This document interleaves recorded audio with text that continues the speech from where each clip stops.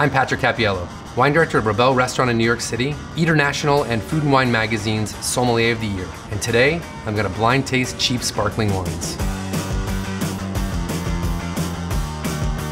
When I'm tasting sparkling wines, I'm looking for the same things that I'm looking for with still wines, but obviously with the addition of bubbles. Those bubbles can range in intensity and size, but in the end, if the wine's no good, it doesn't matter how many bubbles are in it, it's probably not gonna be any good. All right. Well, it smells like it might be made from grapes. It's pretty aggressively bubbly. It makes me wonder how the bubbles got in there. It's very sweet. Wow, it's super sweet. It's too bubbly. Too bubbly and too sweet. It has kind of a creamy, sweet texture with acidity, but disjointed. Yeah, that's like an F. For sure, it's an F. If I had to guess the grape, Concord. Cooks. It's California champagne, it says right there. Oh my God, wow. Brut is supposed to be dry. They misunderstood what it means. Like it has a scale of Brut Grand Reserve, Brut Extra Dry, Sweet Rosé. None of these things are real wine terms. They basically took every tradition of making sparkling wine all over the rest of the world and bastardized it. All right. Oh wow. I mean, this smells like a Moscato, but like real Moscato, like Moscato that you would get from Italy, which is a traditional sparkling wine from Italy that is supposed to be sweet. It tends to be more favored for desserts, and it smells a lot like that. I guess it smells kind of like honey, actually, a lot like honey. It doesn't smell terrible, it just smells like it's gonna be sweet. It tastes like a wine that is sweet because it's supposed to taste sweet, not a wine that tastes sweet because they made it sweet. It's not terrible. The bubbles are super fine. There's good acidity there that's balanced out as well. It's more of a dessert wine, but it's well constructed, well balanced, and I think it speaks of a certain style of wine. I'm gonna give it a B+. Oh my God. That's awesome. Wow, I'm actually very happy about this because this is like old school, 1863. I bet this wine tasted the same in 1863 as it does now. And that's super cool. Martini and Rossi, Assi Spumante, man. Awesome.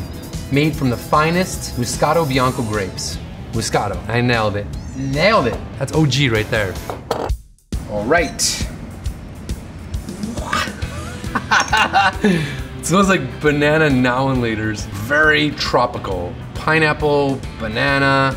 There's some like perfumed kind of floral notes. It's very aromatic, like extraordinarily aromatic.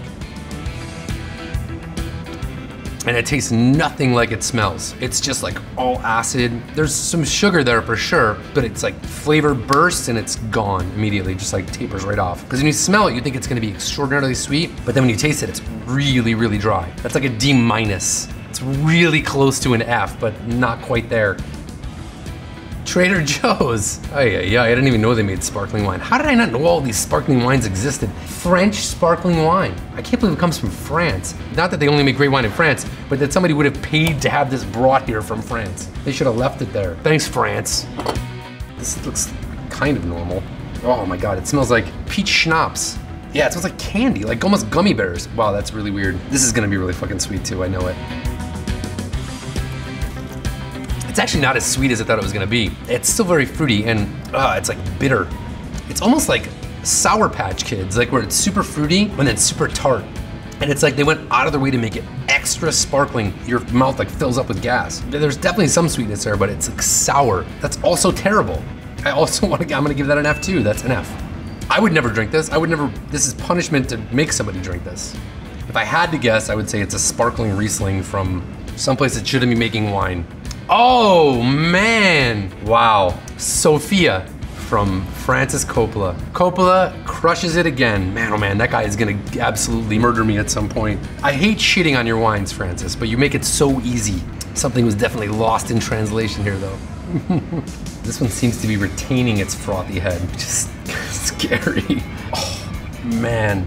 Again, this one smells like candy. Medium sweet, if there's such a thing, but fully terrible. Again, there's something unnatural about the bubbles in this thing. Maybe it went through a soda stream. And again, acid level is really high. It's so strange with these wines that they're just aggressive on both sides. Super sweet, super high acid. It's not as bad as we've seen so far, so therefore I don't want to give it an F. So I'm gonna give it a D. Oh yes, This one I've heard of before, Korbel, method champenois, which is definitely a lie. There's no way this is made with method champenois, come on. For 15 bucks, I've never been happier to have the last glass. Yeah, I mean, that smells like wine. That smells, I'm not afraid to put this in my mouth. It smells like pear, like ripe pear. It's not delicious, but it's dry, which is great. There's no sugar at all in that. That's very, very dry. Not bad at all, actually. I mean, I would give that, in the realm of what I've seen so far, a B.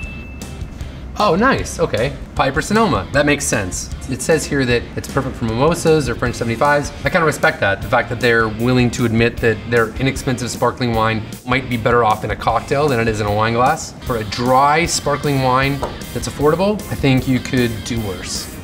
So I think we learned a lot of things today. First of all, that it's hard to find good value in the sparkling wine genre. Most sparkling wines are expensive for a reason. There's a few more steps that go into making sparkling wine, and if corners are cut and they're just going for the end result of getting bubbles in it, sometimes you're gonna sacrifice some of the other things about it that make wine great or that make a wine delicious to drink.